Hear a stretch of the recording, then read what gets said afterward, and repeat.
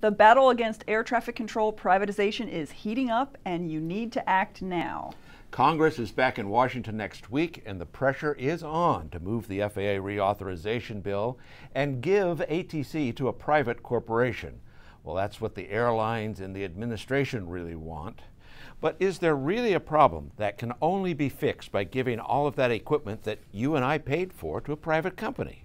But there is nothing broken. In my view, and I think the view of all the aviators I run into on all 50 United States, we have a good system. It works pretty darn well. The delays that the airlines are talking about are kind of about 5 or 6 airports in the Northeast that cause all the problems in this country, call it 70%.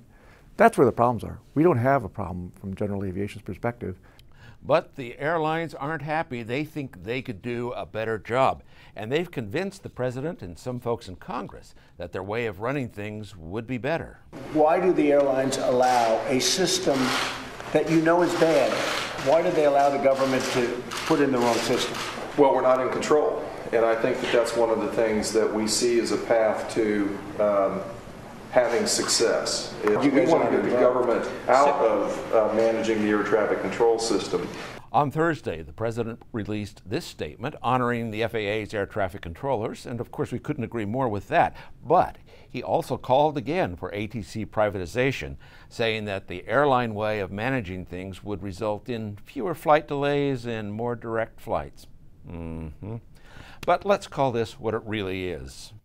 The airlines want this grab of power and that way of controlling our airspace. It's the only reason why they're asking for this.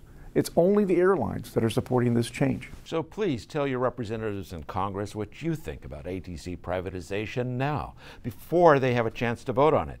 Now, you can find out more on our website, including a special form that will let you email or tweet your representative directly. Please do it today.